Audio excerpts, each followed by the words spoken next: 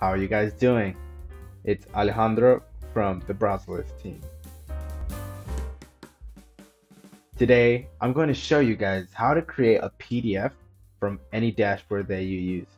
So today's example, we're going to use the browserless account dashboard where you can see your sessions, your credit, all of that. Might be the case that someday you need to generate a PDF out of these type of dashboards, right?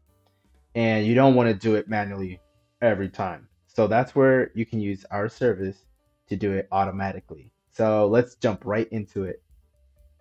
All right, so to get started, let's open up our terminal, create a directory. Let's call it PDF demo. All right, so now that we're in our PDF demo folder, let's create a new project.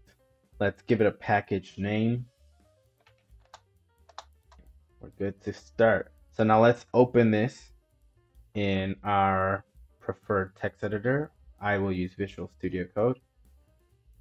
All right, so now that we've created our project, let's create our first entry point.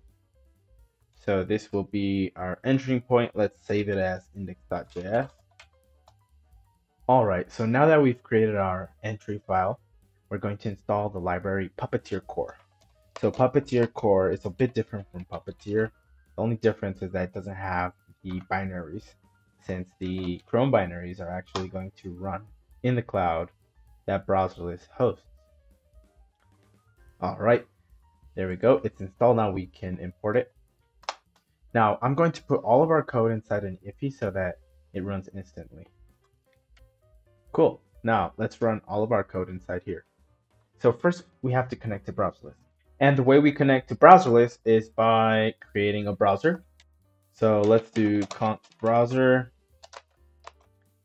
await Puppeteer. We're going to use the connect method, and we need to send it a browser WebSocket endpoint, which is a WebSocket secure, and we need to append our token here. To get a token, you just have to create an account at browserless.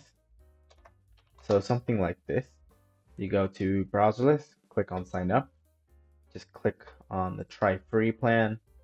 You get 6 hours for free. Just click next, your email next, verify, and you're good to go. You log in. Once you're in your account, just go over here to API key. You can copy that and paste it here. So now that we have a browser, we're going to create a tab.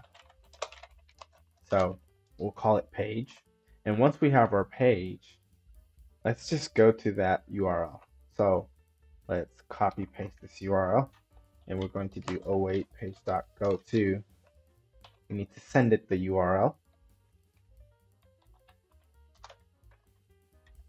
And remember to always close your browser. If you don't close your browser with browserless, we're going to charge every second that your browser is running. So you do want to close the browser. Now let's run this index.js just to see what happens. All right, so we didn't get any error messages, which is good, but we didn't see any information. So we don't know what's going on in the browser. We're just working blind here. So let's just log await page.title. Let's just log the title of the page. And let's see what happens now. Let's run it again. All right, browserless account. So that is correct. As you can see, the name, the title of this tab is browserless account. So we're in, okay? So an even better way to see what's going on is you can return a screenshot. So we'll just do await page.screenshot. So let's call this screenshot.png. Simple. Let's run again. And as you can see, we have a screenshot. So this is the page, right? Okay, so if I go to that page, we can see that there is an email and a password field. So if we right click and select inspect, we can see all these selectors, right? And this field actually has an ID field called login email. So we're going to grab this selector. We're going to use that. So let's go back to our index.js. Let's do await page.type. We'll give it this selector. It's an ID. So we'll add the hashtag. And then what the email we want to use is. So let's just see that in action. All right, so as you can see, we typed in the email. Now we just have to type in the password. Let's copy paste this. Let's find the ID for the password. Let's login password. And we'll give it the login password here. So once we've typed in our credentials, we want to click on the submit button. So let's go back and see what selector the submit button has. So there's several ways you can grab a selector. Really easy one is just right click it, copy selector. I guess it's the lazy way to do it. You can do it even more, precise. And we're going to do page click, right? We'll put this selector there and let's just add a timeout. So wait for timeout. We'll give it 5 seconds to load. And let's run this again. Oh, we got an error. I missed the hashtag, so I need to add a hashtag here to the selector. And let's run it again. All right. So it typed in the email, the password, and I'm not sure it clicked on sign in.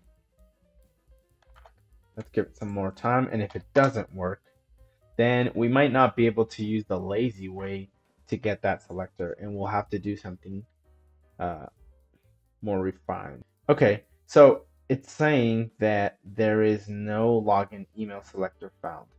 I think it hasn't loaded the selector yet. Okay, so we need to add an option to this go to and wait until.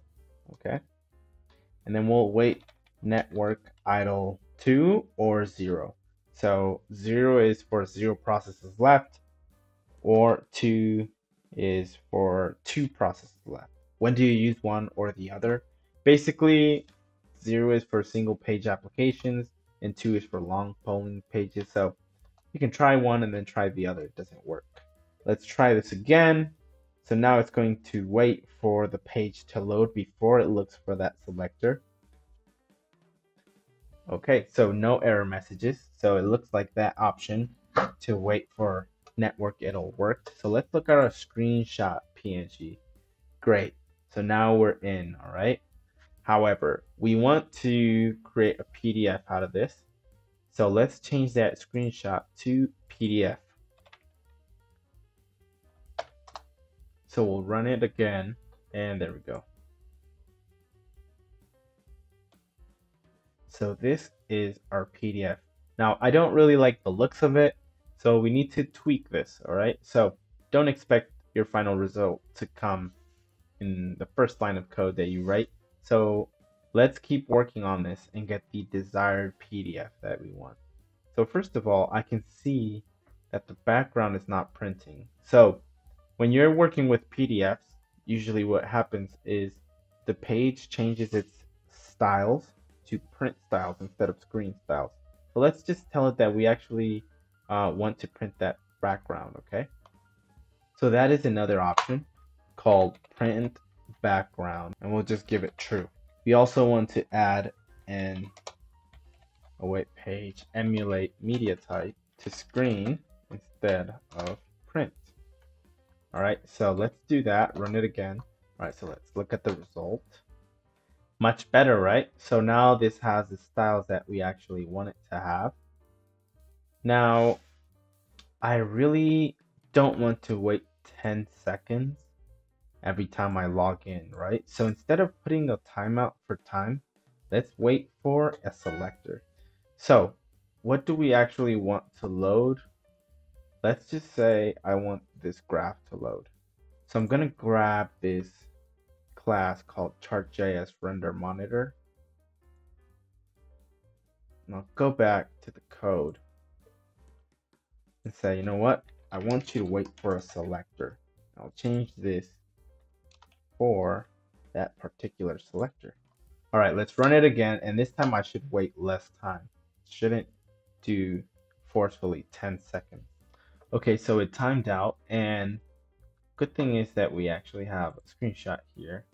So I'm actually logged in to an account called admin, but I'm trying to access a called ENG, and there's no metrics available yet.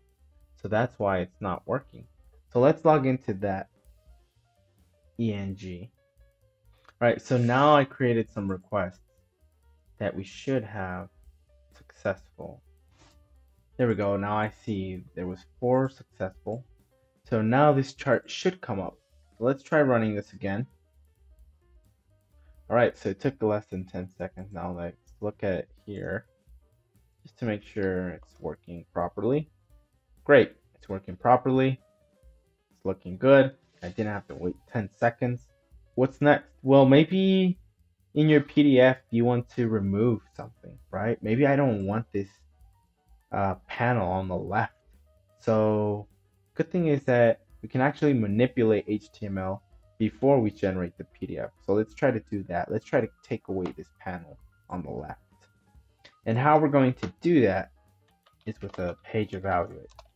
So we need to get the selector for that panel. So as you can see, we have this class called sticky nav, right? So I just want to see if this selector is actually unique or if several elements in the DOM. All right, so there's only one. So this is a good selector. It's a good class that we can use to scope this panel. So let's go back to the code, and we're going to create this var called left panel document.query selector. All right, so now we have our left panel node, and what we're going to do is remove the left panel. So let's go to the parent node and remove the child left panel. So that will delete the left panel. Let's try to run this now.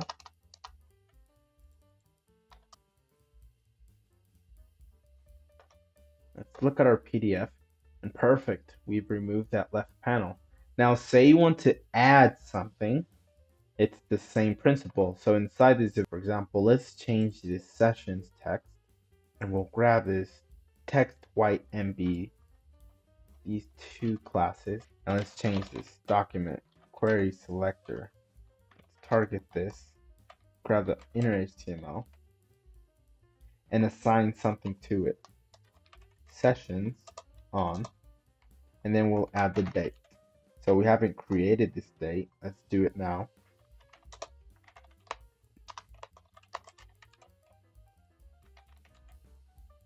Let's run it again. And of course it failed because I failed to add the dot indicating that it's a class. So I'll change that, run it again. Let's take a look at that. All right, so now we changed the sessions. You get the idea. We can change whatever we want. We can also change if these margins are too big for you. You can actually modify the columns. This is actually detailed in the article that we posted. So take a look at the article that we pasted down in the description if you want to just copy paste the code and modify it. I hope you can grab this code and use it in your own use case. Let us know if you have any questions in the comments below. Feel free to reach out in the channels that we leave in the description. We also have a bunch of examples on Replit, so go check them out. If you're just getting started, it will be very useful for you. So again, this was Alejandro. Like and subscribe to the channel. Have an awesome week, and I'll see you guys later.